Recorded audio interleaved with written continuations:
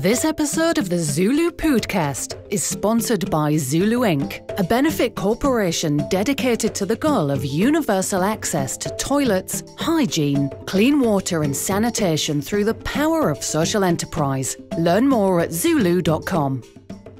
Oh, that's just grade A customer service. They've got more female toilets than male toilets. Over 1,000 toilets. I can't even imagine how much. I know, because you're like picturing like the Vivint Arena, right? Yeah. And you're like, okay, how many There's toilets? Like 10 stalls in each one. Yeah. Yeah. So I assume, are these single stall? Like, just one person in at a time? Yeah. Okay. Yeah. Still, so anyway, very it cost $3 billion. Oh my word. And anyway, that was, they asked him, what do you like so much about the stadium? He's like, toilets. Of course. Welcome to the ZuLoo Podcast, where we talk all things poop, toilets, and sanitation. Through insightful news, impact stories, and quirky humor, we aim to discuss and highlight the critical role toilets play in whisking poop out of our lives, the impact toilets have, or lack thereof, in the health and wellness of humanity, and what ZuLoo is doing to help solve the current global sanitation crisis. Hi, everybody. Welcome back to the ZuLoo Podcast. We are ready for another awesome episode of the ZuLoo Podcast. We've got such a treat. We had Sarika on, who is the general manager of the World Toilet Organization. I swear, each week we just keep getting a superstar, like sanitation superstar, to come and talk with us. So Darren and I had the opportunity. Last time I saw her, I was wearing this shirt. That's right. Yeah, the World Toilet Summit 2022. I was a little more sweaty than I am right now, but I did wash this. And you met, I like that. Yeah, you met Sarika at the World Toilet Summit. Yeah. And she just was the most popular gal there. Yeah, I'm she was sure. great. She was great. That's got to be a big event for her to manage. That'd be overwhelming. Yeah. Just the amount of work to organize that whole thing. Yeah. Like right now, they're working on trying to do the next World Toilet Summit, either in Tokyo, could be in Indonesia. But just, she's got to work with a lot of government agencies, a lot of, obviously a lot of NGOs, and just try to coordinate that whole thing. I mean, it's a big job. It's a big job. So she's a superstar. We're excited for you to listen to our chat with her a little bit later on. Before we do that, I've got to read a fun fast fact from our special book. This is going to be around for the next couple episodes. Yeah. You're we'll plowing get through the whole we're plowing through, learn a lot while you sit on the pot. It's like a little jingle, Okay, but just one today because we got to savor these. Okay. Yeah. Who wrote this book? Do we know? This is a good question. I don't know. Alex Smart. I bet he's British because they said we instead of P. That's true. Yeah, they did. You remembered that from The Brits have the best words for all things bathroom related. Agreed. Maybe that's why there's so much Poo-News that comes out of England. I don't know. Yeah, it's true. Okay, but this is called extreme excrement. So this is just a fun fact about our, little 8-legged spider friends. It's that some spiders disguise themselves as bird excrement so that they don't get eaten. For example, the orb spider has a silver web and a silver body, so birds just think it's poop. That's what I would do. I would totally I'm poop. Don't eat me. And sit in the middle of a white splatter of yogurt, and then you're golden. Yeah. It does make me nervous now thinking about whether hopefully I could tell them apart, but sometimes at a quick glance, maybe I couldn't. Is that bird poop on my car? Or is either it a spider? I'd hope you'd avoid it. Yeah, well, yeah, it's not like I'm going around touching, but I don't know. It's just we don't know where these orb spiders live. Wouldn't it be great if people poop was white, like a different color, or would we care? I think if brown is not a very flattering color. But I think if it were white, seems to be less. I don't know. That might be harder to tell apart from snow. That's true. I'm just saying. But we might feel the same way about white that we do about brown if our poop was white. And it's all different colors, right? So yeah. I shoot rainbow poop. I don't know about you guys. You must use a squatty potty. That's right. Speaking of colors, we've got Who Gives a Crap latest edition of their party edition. Cute. And it is so cute. Lots of fun, lots of color. I think there's a rainbow in here, Jocelyn, for you somewhere. Yeah, that's there you go. There's your I love it. Your poop colored rainbow right there. So cute. Well, what's in the Poo-News, Darren? Well, I was just going to say a lot of these things we're talking about, like these Who Gives a Crap toilet paper, you can find it on our new ZuLoo marketplace. Oh, yeah. Which is just launched. We don't have a lot of products there, but it's slowly. Every week we're getting new products, new partners who are wanting to put their products up on the marketplace, and it'd be such a fun place to shop for a bachelorette party. Oh my gosh, a bachelor party. It would be a blast. But yeah, we've got toilet, obviously toilet paper, toilet related products, feminine hygiene products, pet products, lots of variety there. And so go check it out. Go check it out. Go shopping. Take yourself Do some shopping. shopping. Treat yourself. Yes. And a portion of every sale goes toward ZuLoo Humanitarian's toilet building. So right on. Couldn't get any better than that. Anyway, as far as the Poo-News, because I know that's why people tune in. They don't tune in for commercials or things like that. This is this is a little bit of sad news. This is not the sad news. This is. I don't really want to hear any sad news. I'm not in the mood for sad news. Yeah, this is this is kind of a cool news. They've discovered. They think this is the world's oldest flushable toilet. I think. Did you send me this article? It sounds familiar. In China, this 2,400-year-old toilet was discovered in the remains of a palace, and it is it looks kind of old. I don't know if you can see that, but it's got like a pipe coming out of the bottom of it. It's like a box, right? And it's on an incline, so it looks like stuff would and it's at an incline to where you poop in the box, but then it kind of slide toward the back of the box and down the pipe. Thanks, gravity. And using water, and it was a flushable system. Wow. It was in use between 221 BC and 206 BC in China's Shanxi province, and they would water and flush it away. So that looks more effective than some toilets I've used in my lifetime. Yeah, seriously. Yeah. So anyway, their toilet's been around for a while. That's awesome. Yeah, because I remember the first. It was a different article that I'd sent to you. I think about the first automatic flushing, not automatic, just flush toilet with a whole mechanized system was in London. Mm-hmm. And it was King somebody's toilet, but it had a lever that you'd pull and it would do that. It certainly wasn't that old. So this is making all my archaeology lever cells just so happy. Yeah. Yeah. They say they weren't very common. This is used by basically a royal, right? One of the emperors in their household. But anyway, but very, very sophisticated, kind of a luxury item, kind of like a fancy bidet, kind of like your Kohler $7,000 toilet nowadays, right? Do you think any of the servants ever went home and just was like, I got to recreate this for myself? I'm going to build my own. I would. I'd try to piece together some plywood. And they had royal toilet envy. Especially if you're the one scrubbing that thing, or I don't know what your duties are, but yeah, it can make your life easier. Absolutely. That's going to throw any archaeologist for a loop, any historian, if that ever 10,000 is discovered. years from now, they're like, what? You pooped in these porta potty plastic boxes? And how archaic, right? Right. Yeah, it's true. You didn't use laser beams to zap it away. Well, I guess somebody else that's excited about toilets is ex-Microsoft CEO Steve Ballmer, who is the owner of the Clippers in Seattle, and they're building a new arena there. And as beautiful as the arena is, he was most excited about toilets. 1,160 toilets in the facility. Wow! Which is 3 times the number of toilets that are in any other stadium or sports venue. 3 times.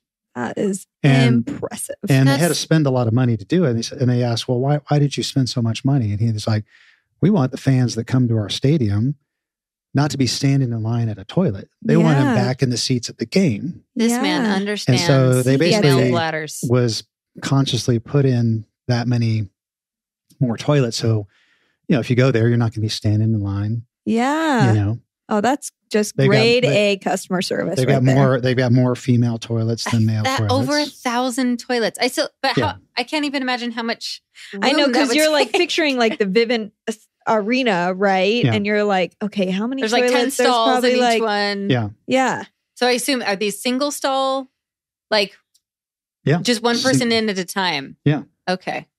Yeah. Still, so anyway, it cost $3 billion. Oh my word! And anyway, that was they asked him what do you like so much about the stadium? He's like, toilets. Of course. Anyway, so and it keeps the janitorial staff very busy and highly employed. Yes, that's awesome. Maybe less so, because I think about it. Toilet overuse, like one toilet being used by lots of people, right? Probably a little messier than. Yeah, I think I just mean like general, like. But yeah, clean. You got more to clean. Yeah, more to clean, right? But obviously. Maybe not as intense of a cleaning. True. Which is. So if you're going to the game up in Seattle, I don't know when this is. I don't think it's open yet. Maybe it's. I think it's open. Maybe it's open now. When did the Clippers move to Seattle? Was that a recent thing? Oh, okay. So I'm sorry. Did I say Seattle? Okay. Sorry. It shows my level of sports knowledge. It could have fooled me. I know even less. You know what I thought? I thought, oh, it's he's former Microsoft. I thought, that's Seattle. Yeah. Sorry, it's Los Angeles. So next time you're in Los Angeles, go to the Clippers game. Just enjoy one of the toilets. Enjoy the toilets. Let us know. Let us know how. Let us know which number you used. Was it 447? Was it number 622? They number all the stalls. That'd be awesome. Yeah, which one is the most Try them all and let us know. It'd be an efficient way to say this, clean up and stall 612. Yeah. Whatever. Anyway, I think on that high note, we should just jump right into our chat with Sarika and see what she has to say. Let's do it. Yeah. Well, Sarika, welcome to the ZuLoo Podcast. We are so delighted to have you on. Delighted to meet you. I know Darren's reconnecting, so welcome. Excited to have you here. Thank you. It's a pleasure to be here and be with all of you. Thank you for inviting me. Oh, well, I would love it if you could tell our listeners, our audience, who you are. You're the general manager of the World Toilet Organization, which is amazing. But tell us, how did you get connected with WTO? That just seems like a really big role to have in an amazing organization. And I'm curious about that. So let's start with where I am from, and then I can take you to how I connected with WTO. My name is Sarika. I'm the general manager for World Toilet over 8 years. And I have my background in development. I've worked with organizations like American India Foundation and Ministry of Rural Development in past. I come from a small city called Saharanpur. It is in northern part of India. And you might be aware of cities like Dehradun and Haridwar, which are famous for yoga, meditation, retreats, and Kumbh Mela as well. So Saharanpur is just 80 kilometers away from Haridwar. And how I connected with JAC or WTO is there's a story behind it. I was volunteering for an organization called AVPN. There I heard JAC speak for an event. And I was very impressed when he was talking about his work. And then I met a couple of my colleagues there, interacted with them. And that's how my journey started with WTO. I connected with them. I liked the organization. They were looking for a person with a background who has worked in India and have worked with the governments in India. So our background matched. That's how we started working together. That's so incredible. And incredible that your paths would cross even countries away. Was nonprofit humanitarian work especially sanitation related, something that was always in your mind? Or is this like a new thing for you, as it is for most of us, I think, in the world of sanitation? Sanitation was never on top of my agenda ever in my life. I wanted to work for livelihoods, and I worked quite a long time. I spent almost 10 years working in the livelihood sector, helping people find jobs, work with social enterprises, create small businesses, or in fact, while I was working with American India Foundation, I was quite instrumental in creating skill development program for unemployed youth. So we were giving trainings to them so that they can be employed in upcoming sectors at the entry level jobs. And at that time, we were working in 5 states, and uh, I have played a very instrumental role in structuring the whole program, which helped in scaling the program to 28 states in India. So sanitation was never on my radar.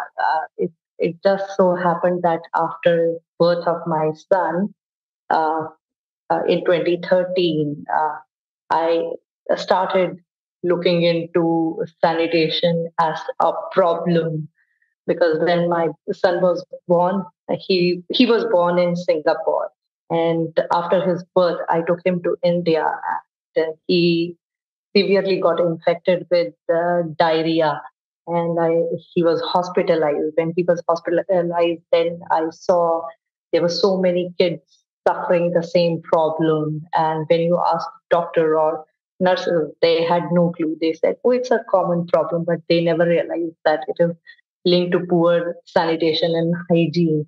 And that's how my interest grew over the period. And when I traveled to other countries, I realized the magnitude of the problem is very big. There are 800 kids every day dying just because of the diarrheal diseases. And as per WHO, this is the seventh biggest killer in the world. And you must be surprised to know that this is preventable. We just need to pay attention to proper sanitation and hygiene, which is crucial to eradicate this disease from the world map. Wow. So was your son okay? Did he recover? Yes, he recovered, but he had to go through this problem a couple of times, and you might be surprised that he had gone through all the mandatory vaccination. And when you go to India and you talk to doctors, that he got 2 dosages of rotavirus, even then he is getting diarrhea. So doctor used to say, "Oh, rotavirus is for Singapore. It will not work in countries like India." And to my surprise, I was questioning even the doctors and myself. We don't need rotavirus in Singapore because it's a clean city. We need rotavirus in India because people are getting infected. Kids are getting infected with the diarrheal diseases. So this is good for such diseases. And if it is not effective, why we need it? So then you keep thinking over this problem again and again, and then you try to find out what are the reasons, and then your search for the reasons take you to different lanes, and then you realize, oh, it is because the kids are drinking contaminated water, and many a times families are not even aware of that. All the toilet waste is contaminating the water resources, because the untreated waste is dumped into the water bodies, and that's how the virus is contaminating the drinking water, and then people are getting infected, and there's a whole ecosystem which gets affected. So it's a learning and a learning in itself. So you said 800 children a day is a pretty big number. Yes. What did the doctors say was a solution, or were they just sort of, throw up their hands and say, well, that's how it is? Or what were they suggesting as solutions for it? the solution, they don't have a fixed solution for it. In fact, it's an opportunity for them to make money. It's a truth, though it doesn't sound good. But solution somewhere lies in understanding the root cause of the problem. And uh, doctors, especially in India and many developing countries, they know very well that solution doesn't lie in their hands. They can only cure the cause in the affected children, but they cannot eradicate the problem because solution lies somewhere else. Either it is with the government or with the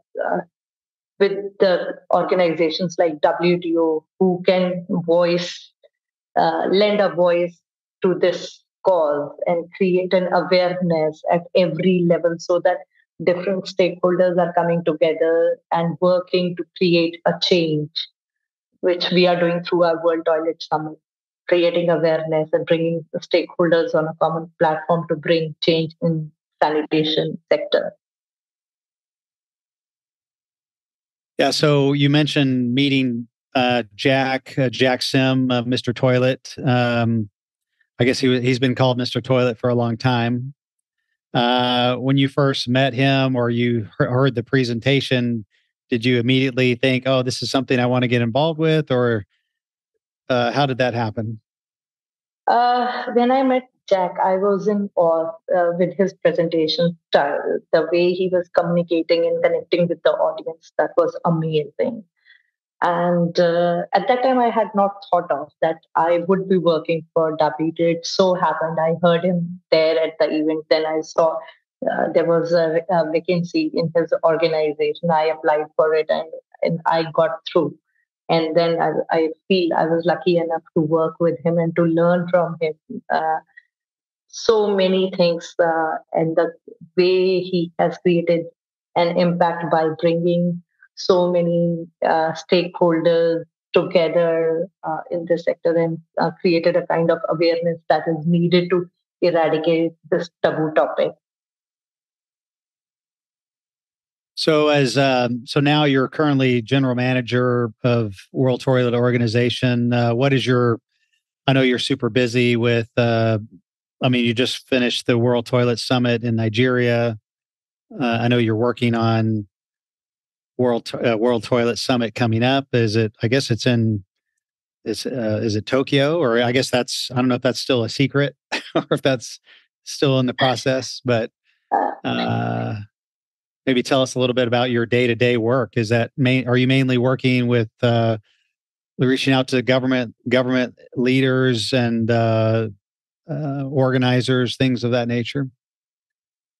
World Toilet Summit is one of our leading program. Apart from that, we are engaged with other activities as well, like the Rainbow School Toilet Program, wherein we are building toilets in schools to create successful pilot models for government to replicate and take it to scale. Apart from that, we have a World Toilet College program, which is a skill building program. And through this program, we are trying to map the gaps in the sanitation sector and develop courses to help sanitation professionals to address their challenges and find solutions. We also do a lot of advocacy activities through our speaking engagement. Then as I mentioned, that World Toilet College is one of our leading program because it helps us in working closely with the government and corporates to bring change in the sanitation sector and create a sanitation economy. We are working on this project and talking to a lot of potential stakeholders, creating leads for upcoming years. Tokyo is one of our preferred location because the kind of the work Japanese government has done in sanitation sector is amazing, and we want to share those case studies, learning best practices from Japan with everyone in the world so that they can replicate it in their countries as well. I'm keeping my fingers crossed. Let's see. Hopefully, we'll do it this year in Japan. Yes, I hope so. I couldn't get Kelsey to come to Nigeria, but maybe Tokyo. Maybe it might happen. Yeah, looking forward to see you both there. So obviously the advocacy. You see Jack everywhere. I see him on podcasts. I see him on YouTube. He's always out there being the face of it. What's the long-term vision of World Toilet Organization as far as beyond just the summits and the what are some goals that World Toilet Organization has for the near term? When we started the World Toilet Organization in 2001, our vision was to ensure that everyone in the world has at least a decent toilet. Over the period, we realized that just ensuring toilet is not going to solve the problem. We need to look at this problem in a holistic way. We need to ensure that all the toilet waste is safely managed and not dumped into the water bodies, because then the problem stays. People are maybe defecating in behind the closed walls, but we are not managing the problem sustainably and in a safe way.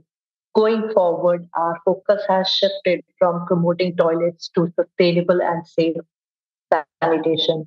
And this year, our focus is on building an institution. WTO more was equivalent to JAC. We are now working on making this organization beyond JAC. What kind of a legacy JAC wants to leave behind? So JAC is very pertinent to see what kind of an institution he can create with the help of board members and recruit new staff in the coming years. So right now, we are working on that piece. Apart from ensuring sustainable and safe sanitation at the global level. Yeah, I think Jack is going to live forever, so I don't know why you're doing that. I mean, he's got so much energy. He can go another 100 years. I agree.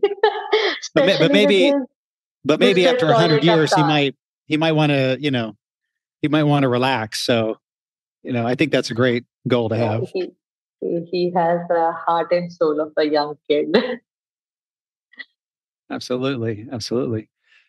So, yeah, you've got the World Toilet. You've got these different organizations. I think you guys have been involved. Obviously, helping create awareness around World Toilet Day in general, right? You guys do a lot of outreach, promotion about that. I know the pandemic was a little bit of a challenge with. I think it seems like before the pandemic, you would do you do different.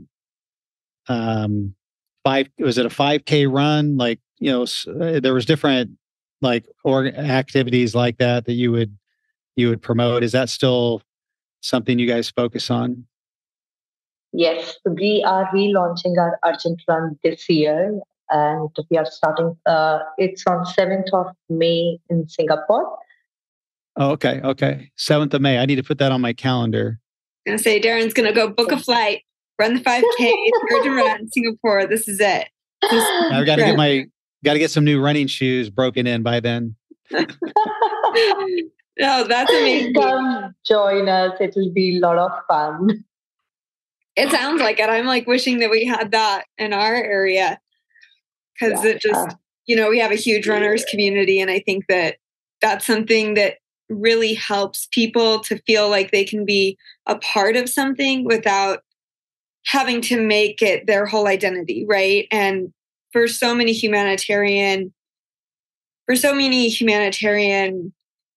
minded people, there's just not enough time to go around to dedicate their love and their passion to all these causes. And as I'm thinking about, wow, WTO without Jack, it just seems like, can that happen when he's so lively and vibrant? But then I think about, the amazing colleges that WTO has established in India. And I'm curious what the future of sanitation colleges look like in other areas of the world. Because at least to my knowledge, and maybe this is where you need to educate me, I only know of the one in India. Is WTO working to establish other hygiene sanitation colleges for sanitation workers in other parts of the world? Yes, we are very much keen on setting up colleges across the globe. We started the World Toilet College in 2005 in Singapore, and we partnered with Singapore Polytechnic, ran the program for a couple of years in Singapore. We still organize a lot of trainings in Singapore, but in 2015, we partnered with Reckitt Benckiser, and with their generous support and leadership, we are running it across the country. We started with first in Parmarth Niketan in Rishikesh, and then we started on the request of CM Maharashtra in Aurangabad, and now we are running 6 colleges in India, and the plan is to have at least one center in every state in India, and it's quite a big program wherein over 20,000 participants are trained every year through online classes.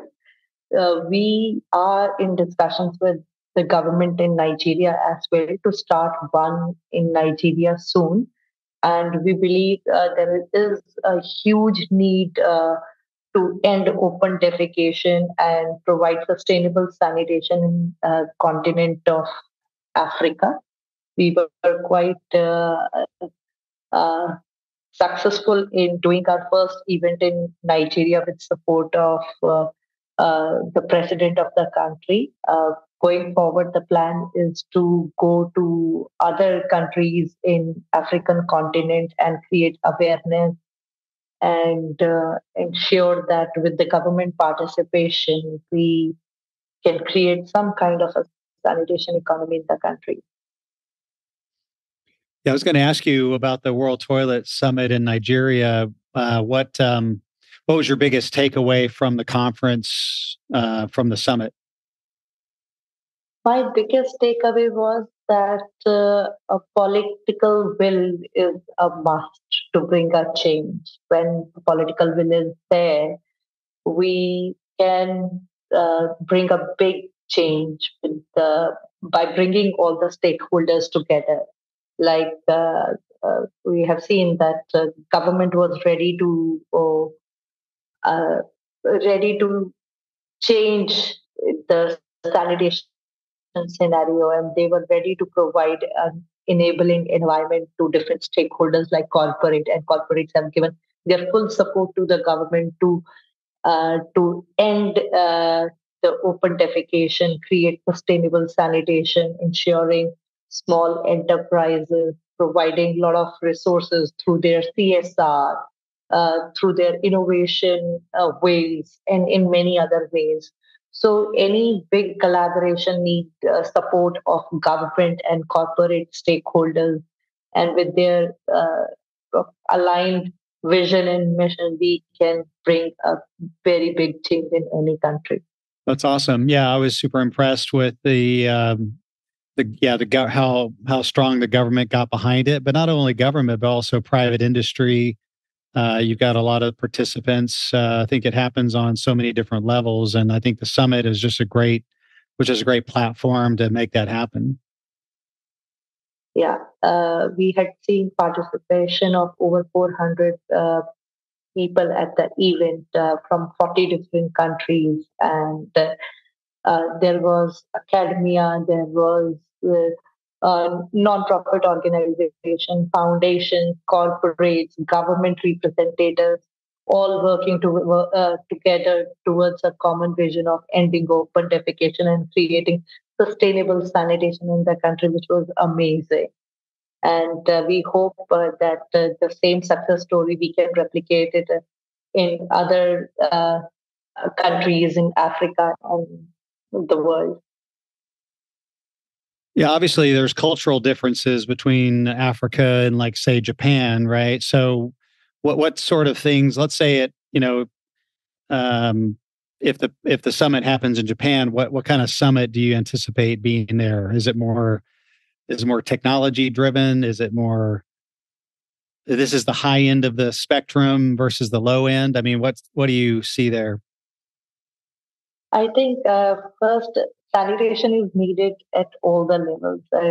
It's a misconception that it's a developing country problem. But even when we go to countries like London, you might be surprised to hear that all the fecal matter is dumped in river Thames, and no one is aware of their uh, underground sewage system, where it starts, where it ends, how it is cleaned, how it is managed. No one has an idea of it.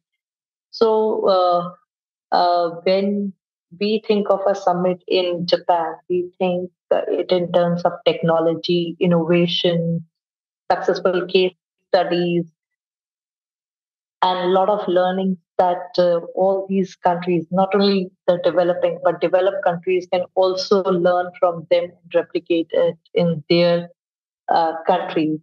So I think every country in the world needs to work on one or the another aspect of sanitation value chain. Some somewhere countries like Africa are struggling to have toilets, but maybe in countries like India, where because of Prime Minister Modi, we have ensured toilets in everyone's house. Managing the waste is a problem, and same with countries like London, or cities like London. So this is something where we need uh, improved innovations and high level of awareness to solve the problem. Yeah, I totally agree. Yeah, even in urban areas like London, like you say, yeah, I live here in Puerto Rico, and San Juan is like a urban, modern city, 2 million people.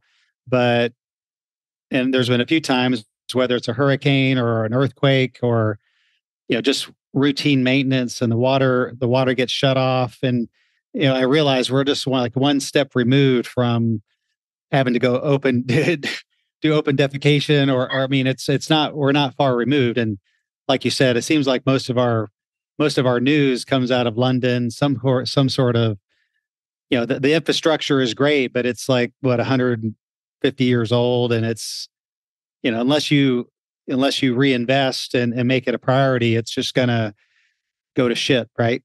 Yeah, yeah, I agree. Even like COVID has brought to light that health and hygiene are very important aspects of any human being. And if we ignore any of this, it is going to have a very bad impact on our overall uh, lifestyle. So we need to work towards sustainable sanitation and make sure that all the sewage systems are well maintained and well kept. Otherwise, they'll contaminate the water sources, and the possibility of falling sick is very high. So we need to create a kind of an awareness, because I feel there is a very poor level of awareness in this sector. Uh, Jack has done good work and created a lot of awareness at all the possible levels. However, still in water and sanitation is considered disconnected topics. They are considered as two independent topics which are not linked together, which is not true. We need to create awareness that these two are linked together, and working on the two together can help in solving the problem. I'm just over here thinking, Sarika, we talk so often about raising awareness, especially with youth, right? With hygienic processes, hand washing, proper disposal of waste, whether that's human waste or lifestyle waste, kitchen waste and things like that, anything that can cause disease. But what you're talking about is that we all have these different levels of awareness because we all operate in these different spheres of where our sanitation is, right? Is the problem in infrastructure? Is the problem in innovation? Is the problem in lack of education or toilets? And if we all had the level of awareness or approach the problem with what is your level of awareness? Now let's just educate you to expand your mind and think about that. You don't think about it, because the moment you flush your toilet, the problem is gone. The problem, it becomes a problem for the government, because government has to invest time and resources in managing that waste. And at the end of the government, there are so many competing priorities. As long as general public don't see it as a problem, it is not a problem for the government.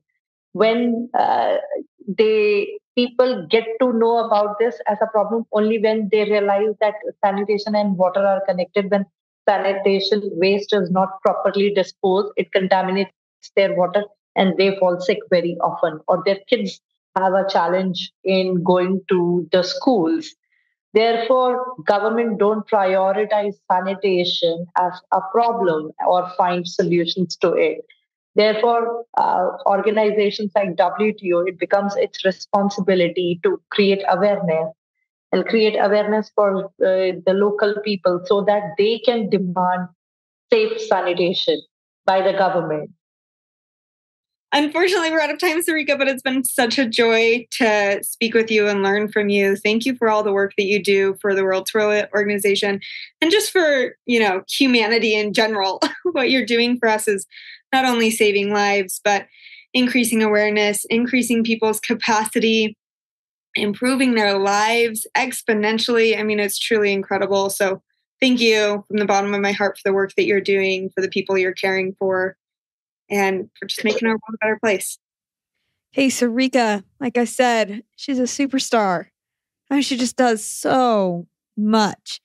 And to come from, an area so unrelated to sanitation and have the experience that she had with her child and saying, no, this is a problem I really, the world needs to wake up to, I think is just level one for all of us, right? And sometimes in sanitation, we don't realize how important sanitation is until we have a scary run-in or, we get sick. Or, I just remember a family member getting E. coli last year, and she was out for days. And it's just, breaks my heart. So I don't want anybody to experience that. Yeah. And that's why we're here in the ZuLoo podcast. That's why Sarika is doing the work that she's doing.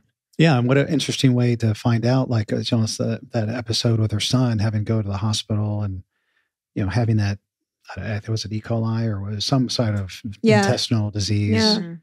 And it kind of opened up. And then guess what? That opened up a whole new career chapter for her. And and she was, at the World Toilet Summit, behind Jack Sim, of course, but she was like right there, super visible and, giving speeches and all the rest of it. So she does a lot of work. So we're excited to continue to partner with the World Toilet Organization and, continue to work with them. And we'll find out where the next summit is. We keep saying Tokyo. It's not a locked deal. So, but we hope for the best that we can help make that happen. I know, that would be amazing. Tokyo but anywhere that it's going to be is going to be amazing, you know? So we just love it. We're so grateful to WTO for the work that they do. Sarika, special thanks to you for all the work that you do. And listeners, special thanks to you. Special thanks to you. Thanks for tuning in. Thanks for subscribing. Thanks for sharing. We'll catch you next week. Thank you for listening to the ZuLoo Podcast. Follow us on social media at our links in the show notes below.